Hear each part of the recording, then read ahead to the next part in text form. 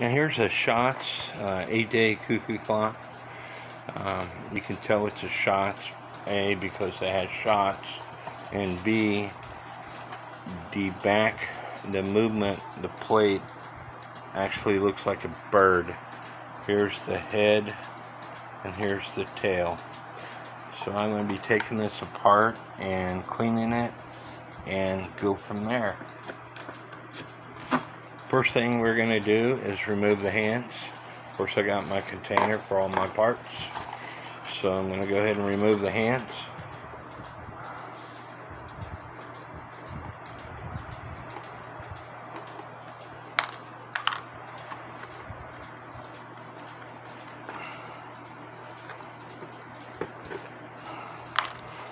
Then, as always, I'm going to remove the bird from the door.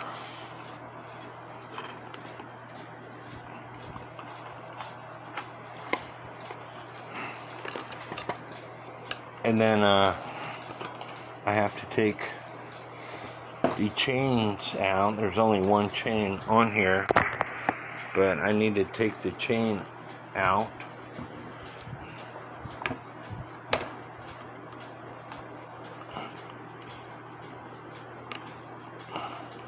Grab and hold the link, twisting the clip.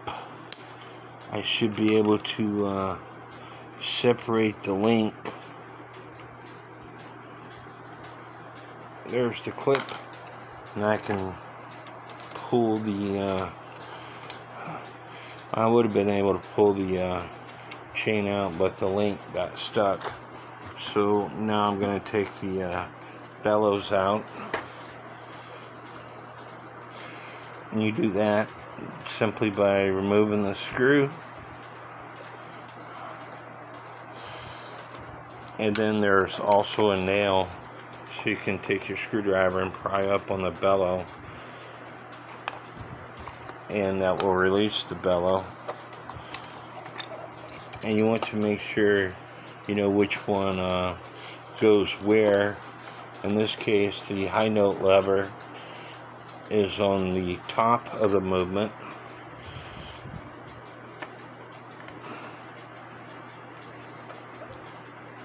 So luckily the bellows still work, and I need to get a rubber band to put around this wire. I like keeping the wires with the bellows as they come off the clock, so I take a rubber band and wrap around. That way this wire is not going to come off of this bellow. So now I have to take the other bellow out.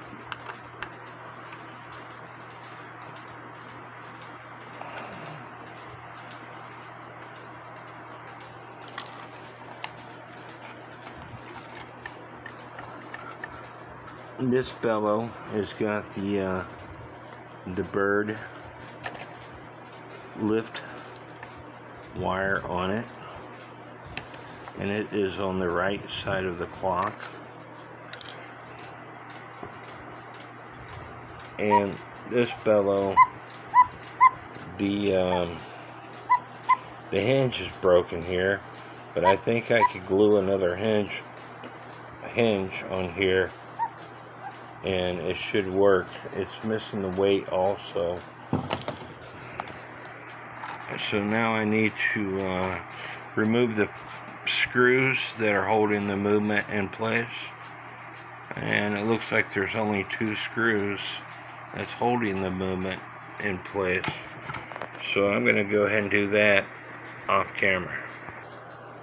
But now, because I had the screws out of the way, I should be able to take the movement out and see what's going on here. There's a string that is supposed to fit down in the bottom of the movement to catch and release the Cuckoo in case your cuckoo is off time or something. Now, the Schatz cuckoo clocks, and I've never worked on these before, they have a different kind of system on there to get the cuckoo to come out of the door. This wire here, it looks like it allows the cuckoo to come out of the door, and there's a weight here which allows the cuckoo to drop back in the door.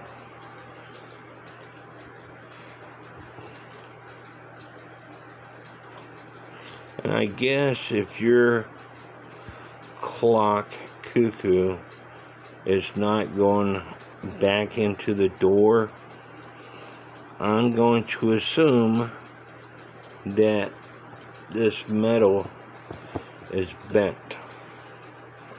So I would bend the metal back toward the back of the movement to allow the cuckoo to go back inside the door if your cuckoo's not going back inside the door.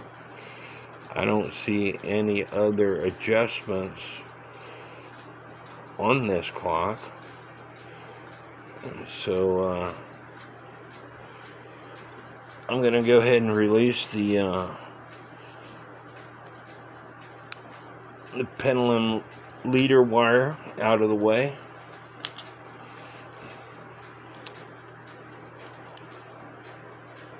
And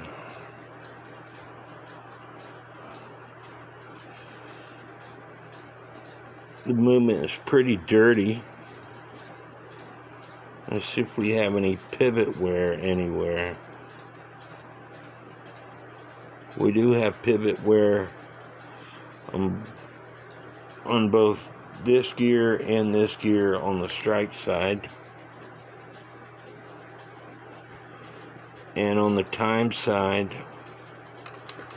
we have it on this gear here, which would be T1, T3.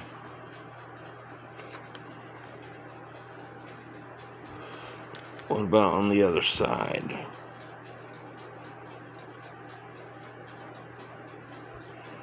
Some pivot wear on the escapement wheel, if you can see that. Seeing I never worked on a Schatz clock before, cuckoo clock, I might have to be putting a bunch of pivots in. We got pivot wear on this gear here. And by the way, the clock, what I like about the Schatz clocks, this clock was made in 1950 as identified by the circle here. So there's no guessing of when it was made. So I'm going to take a permanent marker and mark all the pivots that are worn.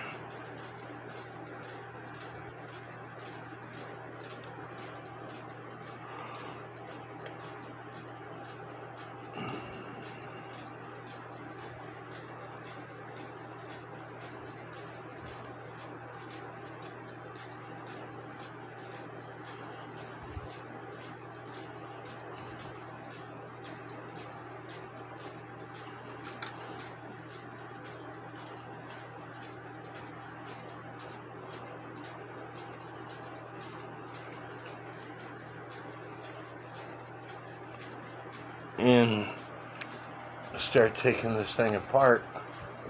I have my ultrasonic cleaner turned on. The rack and snail here needs to come off.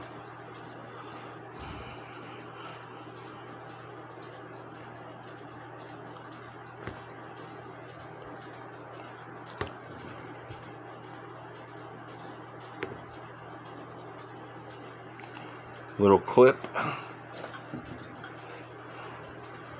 allows me to take the rack off.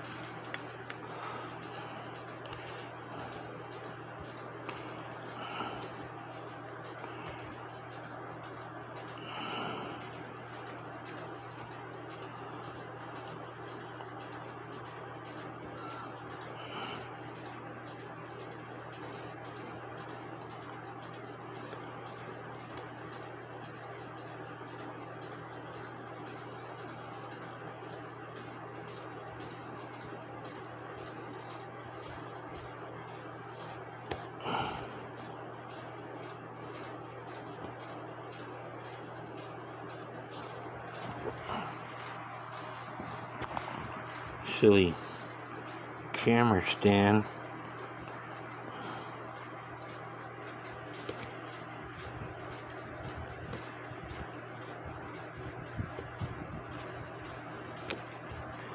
Little clip allows me to take the minute wheel and pinion off.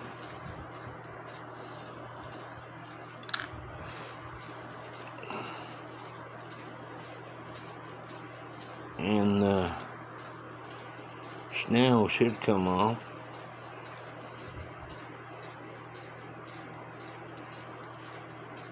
And I don't understand why it's not.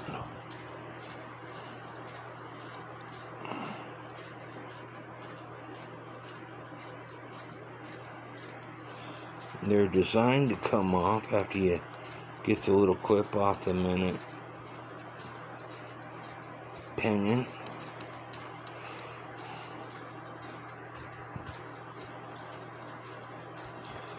No, I take that back.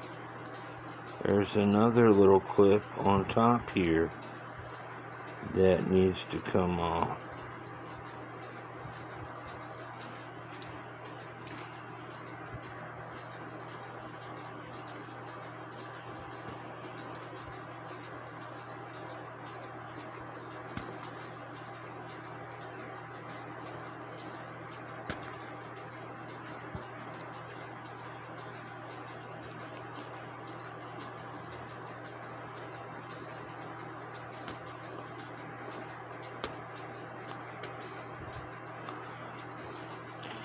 Looks like maybe a piece of wire that goes through a hole on the minute arbor.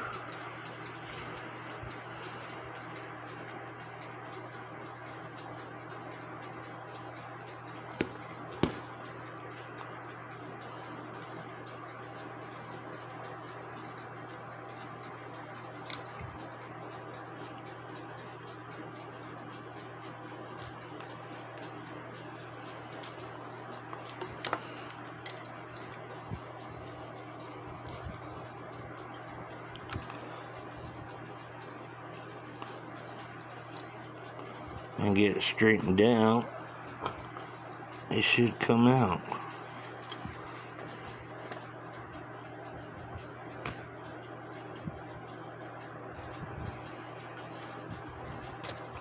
Or break off, which it did.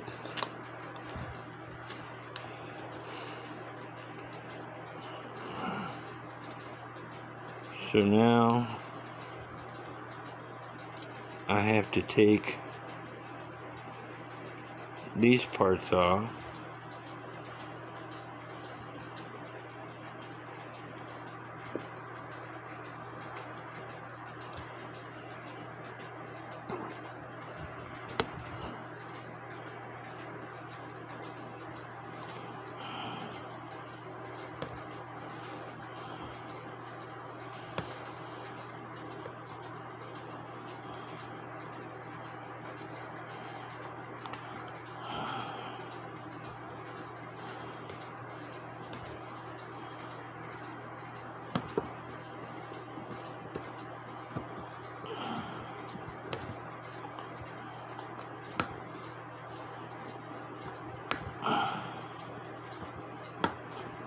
And I'm discovering real quickly that these Schatz movements can be a pain in the butt.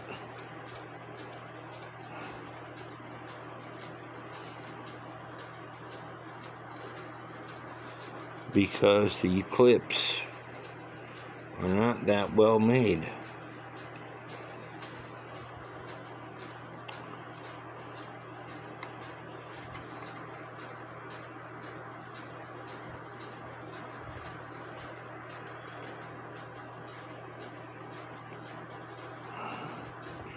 So anyway, I'm going to take the clips off and I'll get back to you.